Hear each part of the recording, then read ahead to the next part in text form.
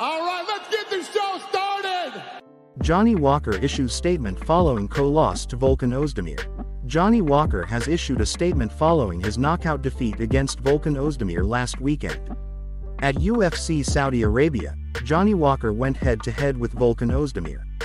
His hope was to get back on the winning trail in the light heavyweight division, but unfortunately, that didn't pan out for him. Instead, he was beaten by Oezdemir, who managed to finish him in the very first round. It leaves plenty of questions to be answered for Walker. After all, it comes just months after he was also beaten and finished by magomed ankalaev, who is now calling for a title shot. In a video posted to his Instagram page, Johnny spoke candidly about what went down on Saturday night. "I'm good. Just a little scratch on my lips," Walker said in a video posted to his Instagram account on Sunday. "I just arrived at home with my little champ. It wasn't a really good night for me. I don't know what happened. I'm going to have to figure out and watch the fights again and see what I did. I don't think I feel my head in the right place for the fight. I was feeling amazing. I had a really good camp.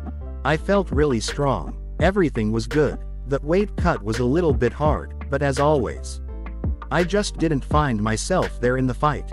But the most important thing is here, my little baby. I came back safe for him. I'm going to look after him and come back stronger. I'll take time with my family, enjoy my wife, my baby.